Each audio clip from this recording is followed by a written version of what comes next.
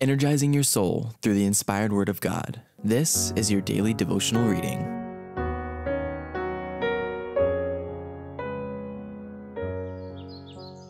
My Life Today, a devotional by Ellen White. August 26th.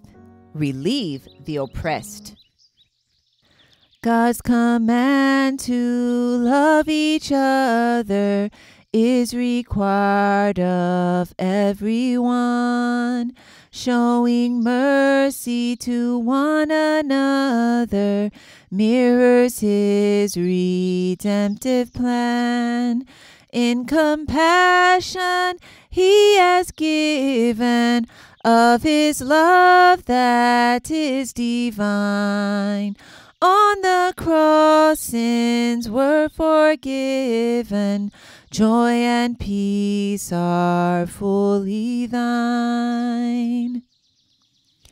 Relieve the oppressed. Learn to do well. Seek judgment. Relieve the oppressed. Judge the fatherless. Plead for the widow.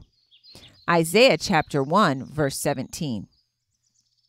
Jesus, the precious Savior, the pattern man, was firm as a rock where truth and duty were concerned, and his life was a perfect illustration of true courtesy.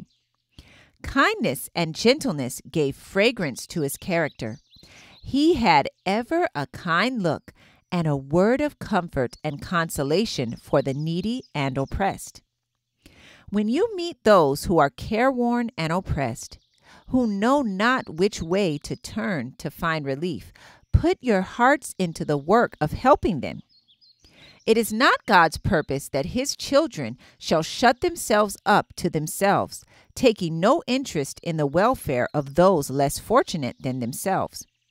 Remember that for them as well as for you, Christ has died.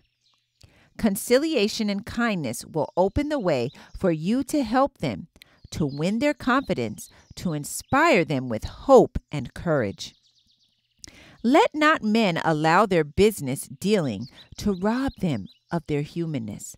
Kind words, pleasant looks, a condescending demeanor are of great value. There is a charm in the intercourse of men who are truly courteous. How restoring and uplifting the influence of such dealing upon men who are poor and depressed, borne down to the earth by sickness and poverty. Shall we withhold from them the balm that such dealing brings? Every act of justice, mercy, and benevolence makes melody in heaven.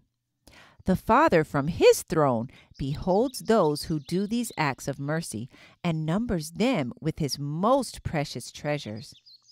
And they shall be mine, saith the Lord of hosts, in that day when I make up my jewels. Every merciful act to the needy, the suffering, is regarded as though done to Jesus. When you succor the poor, sympathize with the afflicted and oppressed, and befriend the orphan, you bring yourselves into a closer relationship to Jesus. My Life Today, August 26th. I encourage you to be ye doers of the word and not hearers only. Thank you for listening, and be sure to join us tomorrow for your daily devotional reading.